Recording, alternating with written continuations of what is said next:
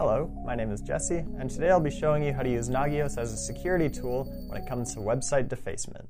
Many organizations would like to use Nagios XI as a sort of security tool to check for website defacement, to make sure that websites maintain their original content.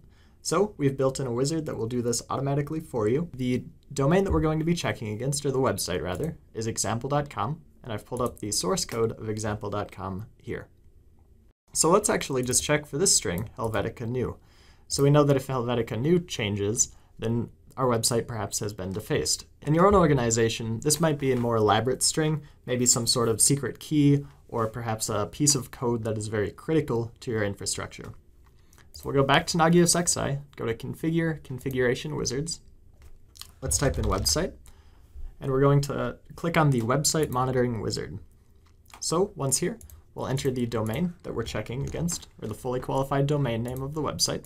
This is going to be http://example.com. Press next, and now let's grab that snippet of source code once more, Helvetica new. We'll click copy, go back to XI, scroll down, and what we'll do is actually untick these website-related services. These will ping the website, make sure that HTTP is up and whatnot.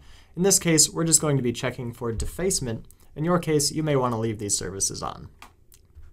So we'll check the radio button next to web page content, and we'll enter our string, Helvetica new, next to content string to expect. So this content is expected in the source code.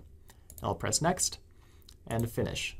Once this finishes, Nagios XI will have generated a host and an appropriate service for checking that web page's content.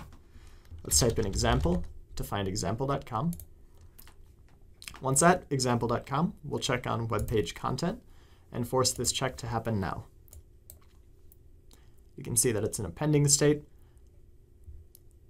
and now it's in an OK state, meaning that Helvetica new has been found in the source code of this website. Even though that the original website document listed here doesn't say Helvetica new, our website configuration wizard doesn't just check what you see on the website, it does indeed check the source code. And that's how you go about monitoring for website defacement using Nagios XI.